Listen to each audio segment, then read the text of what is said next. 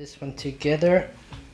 Let's leave this open for a little bit chest hair. Hello everyone, glad you tuned in for episode 6. In this video I will show you how to shoot powerful B-roll footage. Now when it comes to shooting videos, it's important to shoot extra footage that you can add to your story to make the video look more engaging. By just adding B-roll footage, you can make your videos so much more professional. B-roll is used as a secondary footage that goes on top of the primary A footage that helps enhance the story. So to give you an example and make this tutorial more engaging, me and my girlfriend are now going on a trip to the Swiss lake called the Klöntaler Lake, and I'm gonna take you with me. Let me pack my camera equipment.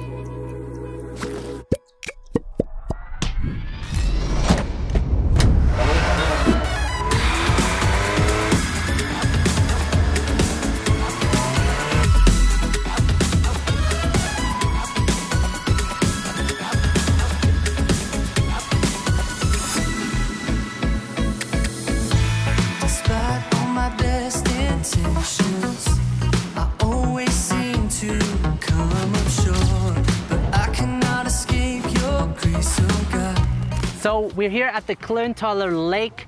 I decided to come here because it's beautiful. I mean, look at this place. The mountains and the clouds and the blue lake. What else do you want? Come join me, guys. Come.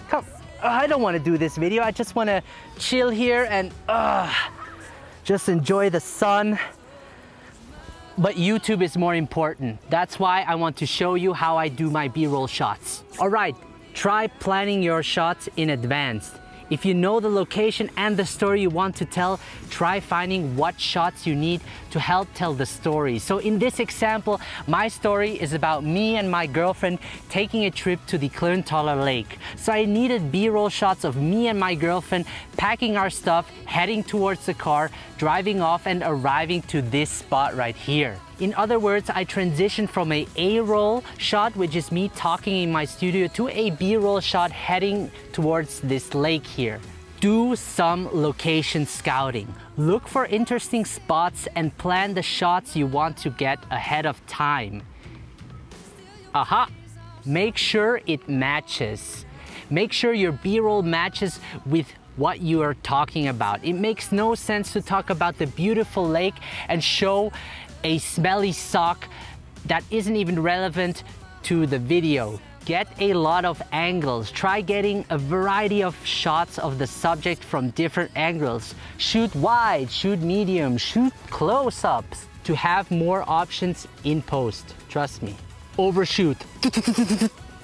It's best to overshoot than having not enough B-roll footage. Often you end up needing more than you thought you would. So keep that record button on. Keep that camera rolling. It's really fun to get creative with your B-roll shots. The key to B-roll is shooting a lot of footage that helps to tell the story. Don't be lazy. Give yourself some time and think of interesting ways to capture the image that gives your story more pep. All right, guys, enough of this video. I will enjoy my stay here and I will see you the next time. If you haven't subscribed to my channel, please do so. This will help me grow this channel even more. All right, so enough of the talking. I don't want to talk with you anymore. I don't like this. Oh my God. All right, see you the next time, guys. Nice.